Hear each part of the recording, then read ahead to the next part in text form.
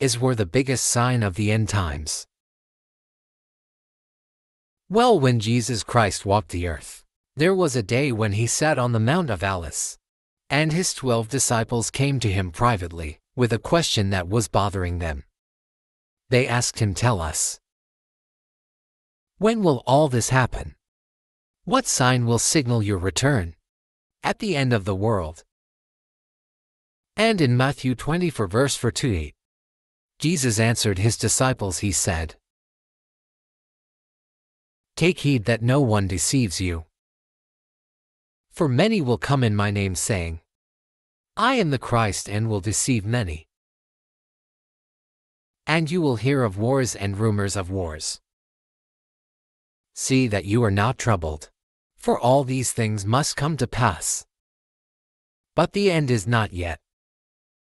For nation will rise against nation, and kingdom against kingdom. And there will be famines, pestilences, and earthquakes in various places. All these are the beginning of sorrows." Look closely. The first sign that Jesus highlighted in verse 4 and 5 was watch out for deception. Meaning there will be many false teachers, many false prophets. Many will be wolves dressed in sheep's clothing. On the second sign of his coming, Jesus said, "You will hear of wars and rumors of wars." And isn't that where we are today? So the very first sign that we're told to watch out for is deception, and the fact that it's repeated twice. This highlights the importance of it. After Jesus lists the signs of the last days, which are deception, wars, and disputes among nations, devastation and disasters in the forms of famines, pestilences, and earthquakes,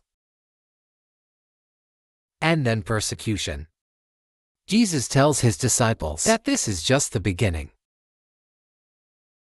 And if this is the beginning, what could be next?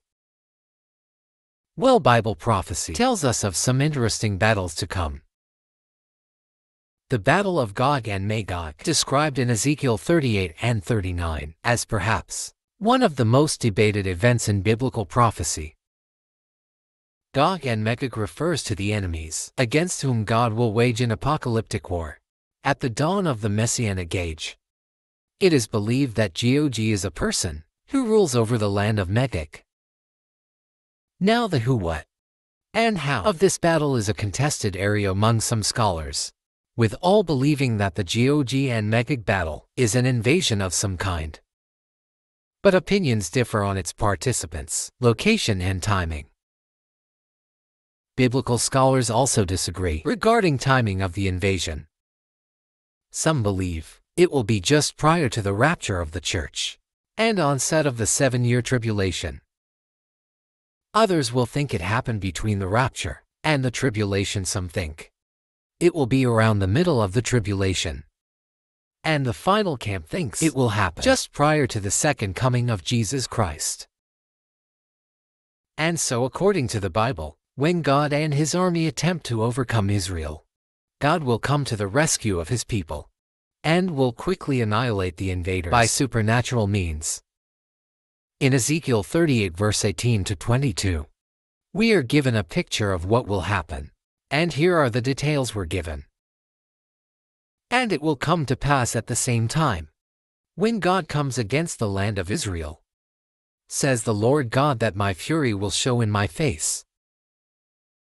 For in my jealousy and in the fire of my wrath, I have spoken surely, and that day there shall be a great earthquake in the land of Israel, so that the fish of the sea, the birds of the heavens, the beasts of the field, all creeping things that creep on the earth, and all men who are on the face of the earth, shall shake at my presence. The mountains shall be thrown down, the steep places shall fall, and every wall shall fall to the ground. I will call for a sword against God throughout all my mountains, says the Lord God. Every man's sword will be against his brother, and I will bring him to judgment with pestilence and bloodshed. I will rain down on him, on his troops, and on the many peoples who are with him. flooding rain, great hailstorms, fire and brimstone. So this is just a glimpse of the Gog and Magog battle. But there is also another battle to come. The final battle at the end of the world, between the forces of good and evil. Armageddon. The Bible tells us demonic spirits will gather all the rulers and their armies to a place with the Hebrew name Armageddon. John then tells us the scenes he saw in Revelation 19. Then I saw heaven opened, and a white horse was standing there. Its rider was named Faithful and True, for he judges fairly and wages a righteous war. His eyes were like flames of fire, and on his head were many crowns. A name was written on him that no one understood. Except himself, he wore a robe dipped in blood, and his title was the Word of God. The armies of heaven, dressed in the finest of pure white linen, followed him on white horses. From his mouth came a sharp sword, to strike down the nations. He will rule them with an iron rod.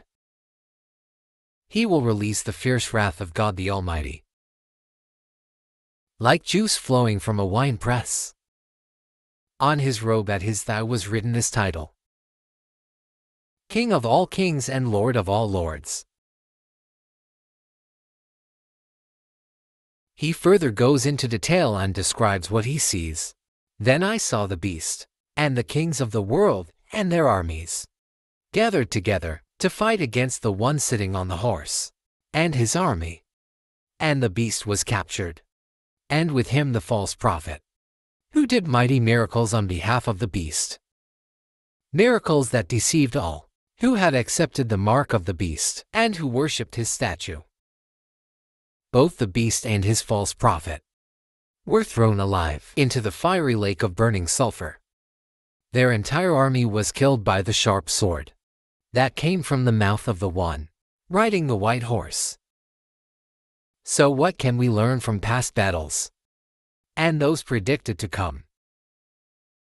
Firstly, war is not the biggest sign of the end times. It's one of the signs.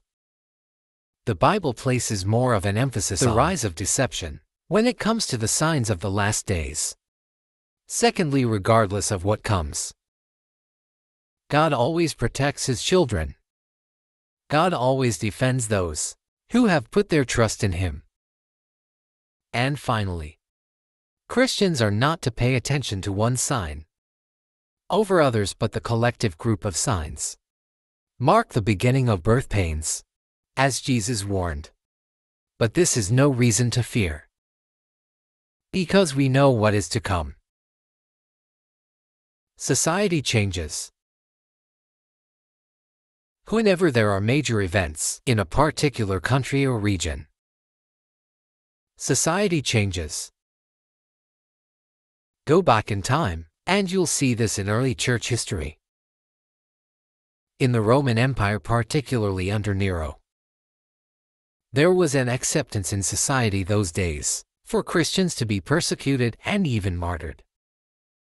In the Victorian era in Britain, one of the more accepted signs of success for males included having a wife and family, having a good home, and owning a horse and carriage for transportation.